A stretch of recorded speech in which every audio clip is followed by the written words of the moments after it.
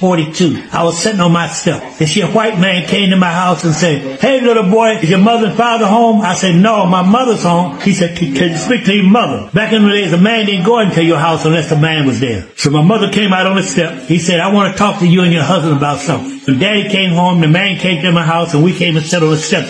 And so the man told my mother, "If your husband don't come to the house, and I stop coming to the house, she can get $15 a month." Some kind of welfare thing. A lot of the people took it up. Pretty soon the woman's out there cheating, the man is out there cheating.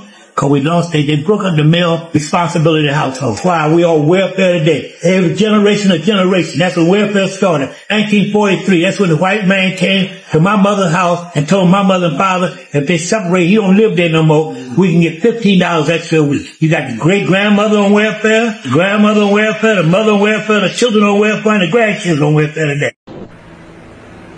The man in the house rule was written to prevent welfare cheating, to make sure that aid to families with dependent children would go only to families headed by mothers.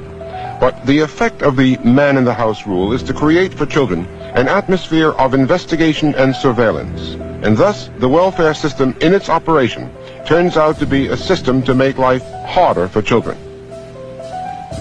The welfare system helps the disintegration of the American family. It offers money to families if the fathers will leave them and stay away, in that sense undoing the very stability of the family and taking away one of the two parents that children, of course, need.